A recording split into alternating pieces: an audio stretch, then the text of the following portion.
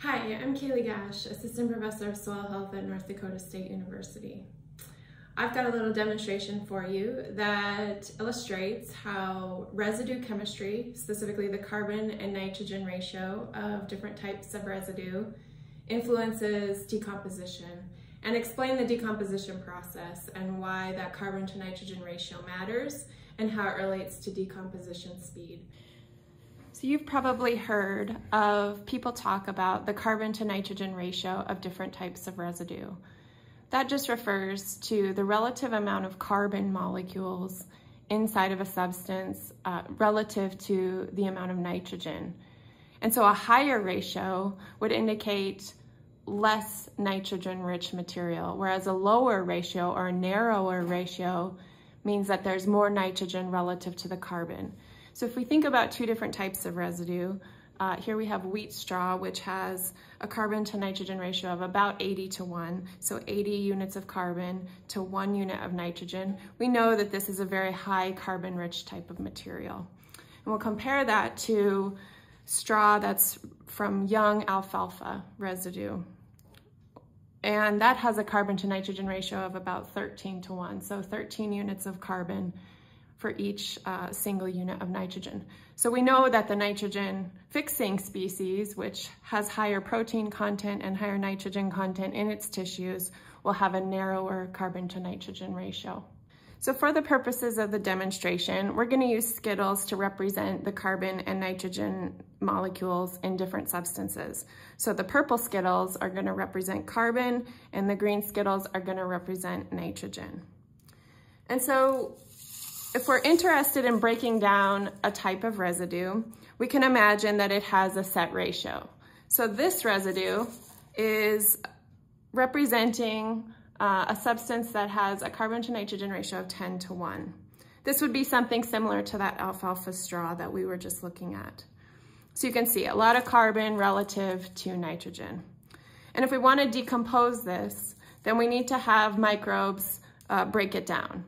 And as they do that, they're going to consume some of the carbon and nitrogen and use it to build more microbial cells, but they're also going to use some of that material for metabolism, which requires that they respire CO2 up into the atmosphere.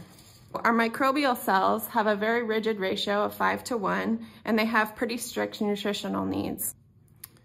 The amount of carbon that is going to make its way into the CO2 pool relates to a microbe's carbon use efficiency, or CUE. And we're going to estimate a carbon use efficiency for this microbe to be 50%, which means that for every carbon that goes into making a new microbial cell, another carbon is going to go up into the atmosphere as CO2.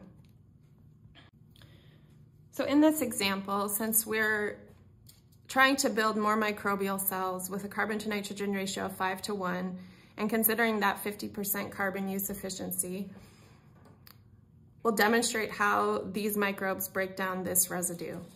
So to build a new microbial cell, we need 5 units of carbon, 1 unit of nitrogen, and then remember, just as much carbon is going to go up into the atmosphere as CO2.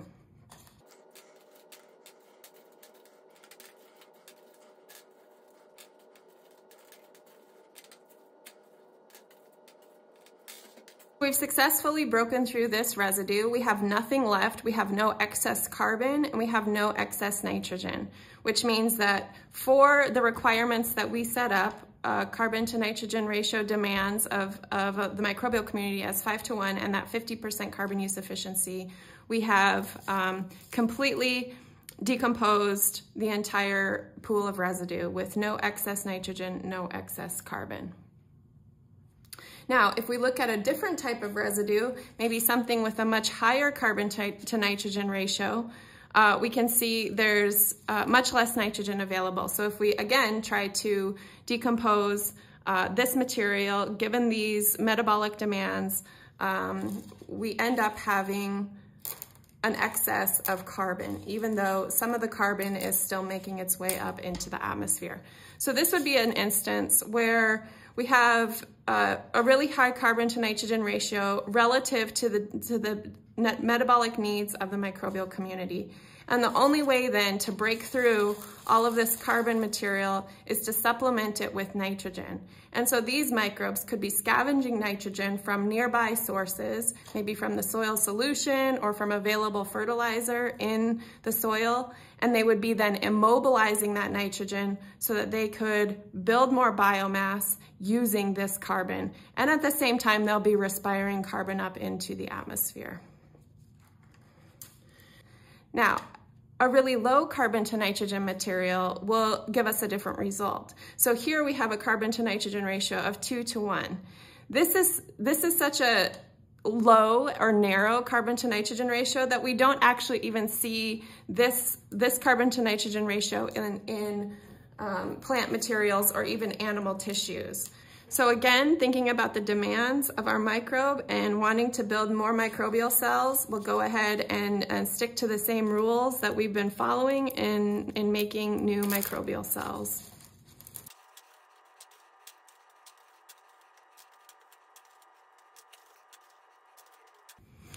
So we've burned through all of that residue and we have a lot of nitrogen left.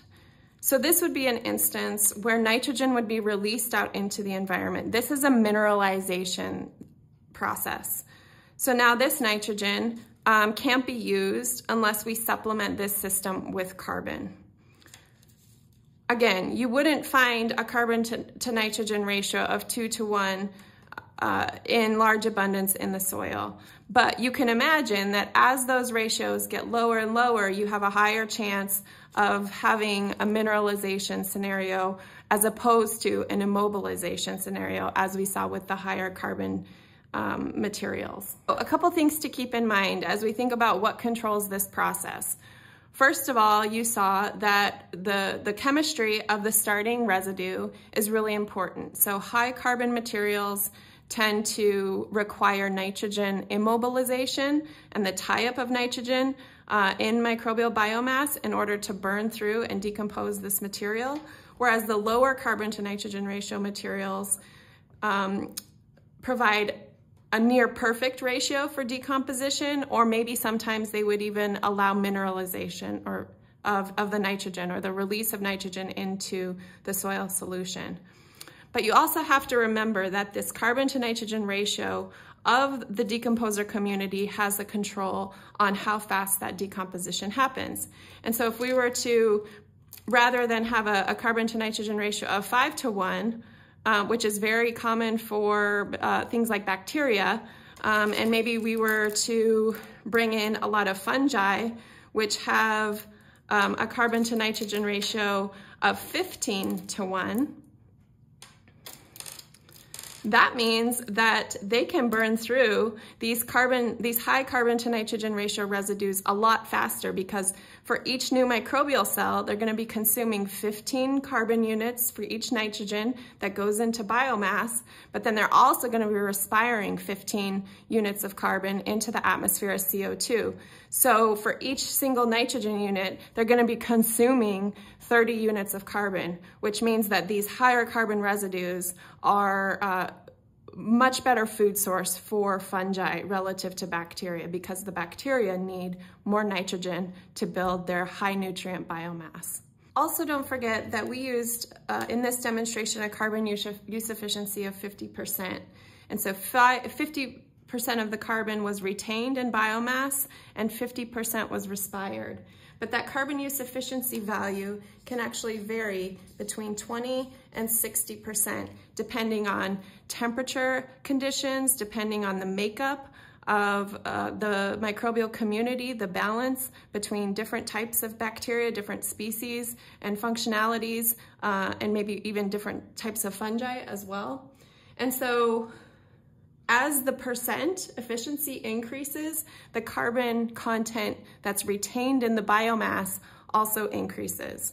So in our demonstration, we were kind of right in the middle of the road, but just know that that use efficiency, that ratio of how much carbon is respired into the atmosphere versus retained into biomass can fluctuate or be variable in each different ecosystem.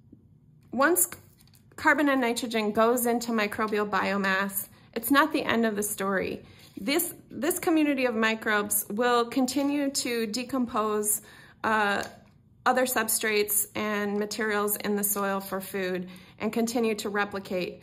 But they'll also die, and when their dead bodies are decomposed by other microbes, some of this carbon that it was previously in their biomass is going to be respired as well. And so we call this the internal carbon cycle, where carbon from residues makes its way to the atmosphere by passing through the microbial biomass. And that carbon can actually cycle within the microbial biomass many, many times before it's ultimately respired as CO2. So you might be wondering then, how do we actually sequester carbon in the soil or retain it in the soil for a long term? Because microbes usually only live maybe a few hours to a couple of weeks. Well, when some microbial cells die, their nutrients, whether it be carbon or nitrogen or phosphorus, whatever's in their bodies, might find its way to be stuck to the surfaces of clay minerals or become coatings on other soil particles. And those molecules will then be very tightly held to that physical matrix of the soil. And that is very stable carbon that will reside in the soil for hundreds of years. So what can you control if you're thinking about this decomposition process happening in, say, a farm field? Well, the microbial community is something that's out of our control. The microbes that are living in a soil at any given time are very well adapted for the current conditions, the current climate, the current soil conditions, and the history of management in that location. And so we're kind of stuck with whatever they can do. That means that their carbon use efficiency is also out of our control. However, we can adjust the types of residues that we're feeding into the soil. So let's say you have a corn crop or a wheat crop and you have a lot of high carbon material on the surface or incorporated into the soil. And one of the best ways to speed up the decomposition of some of those residues is to introduce more nitrogen to the system, perhaps by following that crop with something that produces high nitrogen content tissues like a legume. By adding a legume to the system, you'll be allowing for more nitrogen mineralization into the soil, introducing more nitrogen to be available to decompose those high carbon residues. Some people are also seeing a lot of success by putting cover crops, very green, leafy, 4B cover crops into corn and wheat residues. And that also serves the same purpose. So rather than waiting until the next sequence in the rotation, you might also have a chance to either interseed or introduce cover crops after you grow a high carbon residue crop, and in the hopes that the green leafy material that's produced yet in the fall, once it freezes and dies, and starts to decompose, it will contribute a lot of nitrogen to help break down those residues. I hope this demonstration has helped you understand the chemistry behind decomposition. If you have any questions, please feel free to reach out to me, and good luck with managing your residues.